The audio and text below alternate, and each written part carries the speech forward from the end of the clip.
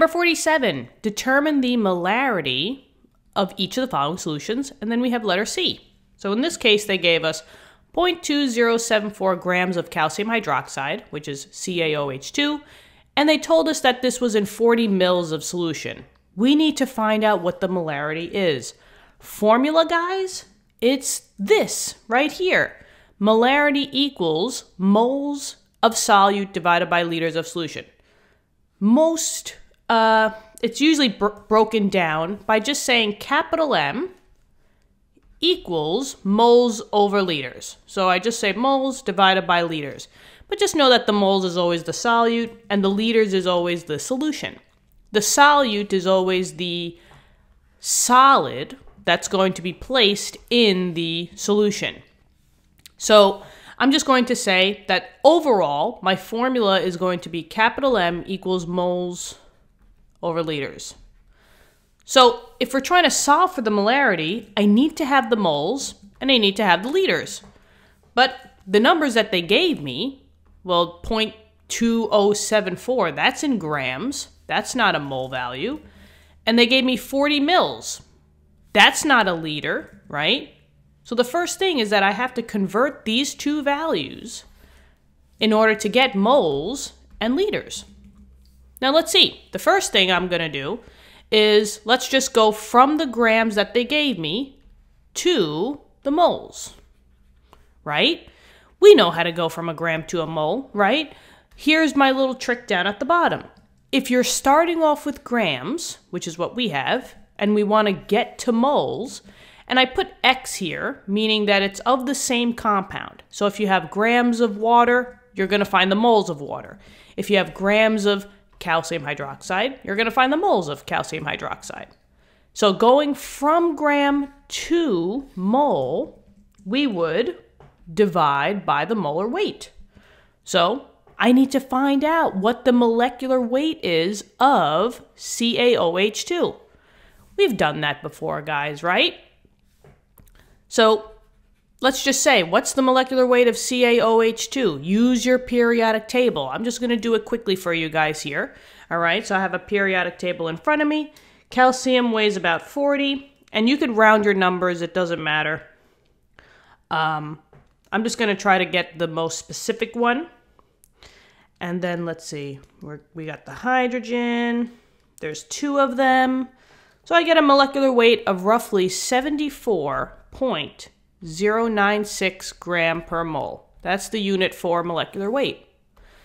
Now, we said before that all we have to do to go from grams to moles is just divide my number by the molecular weight.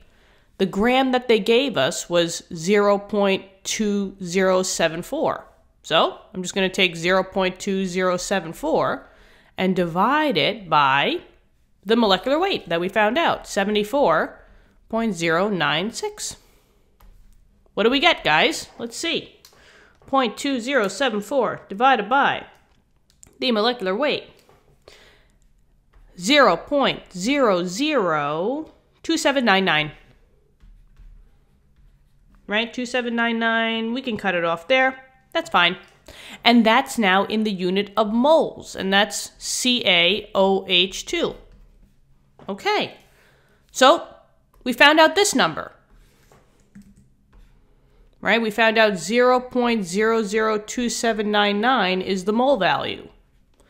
Now we just got to find the liters. So that's like step number 2. They gave me 40 mils, or more specifically 40 mils, and I have to convert to liters. Well, here's a little trick down here. If you started off with mils and you need to go to liter, right? Here's the mil, here's the liter. I'm going this way. I am dividing by 1,000. So all I got to do is just take that number and divide by 1,000. Or you could move the decimal place over to the left 3 times. It doesn't matter. So this would be the same as 0.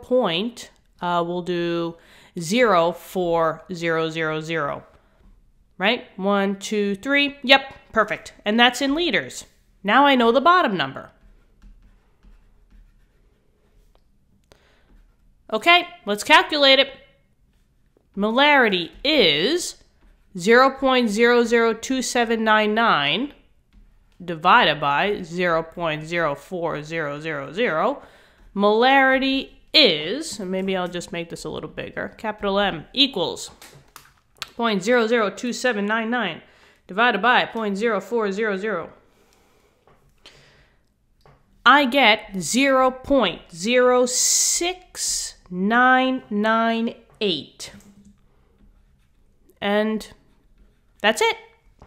The unit for molarity is either a capital M, so I could have just said like a capital M here, or you could do the mole over liter. It doesn't matter. They're both equivalent. And that's it. That's the molarity for this answer. Pretty cool. So just know that you know how to get a molecular weight. That was like the extra, add on here. And just remember all of your conversions because they're coming back. We always got to convert. All right? So hopefully this helped. Let me know in the comments.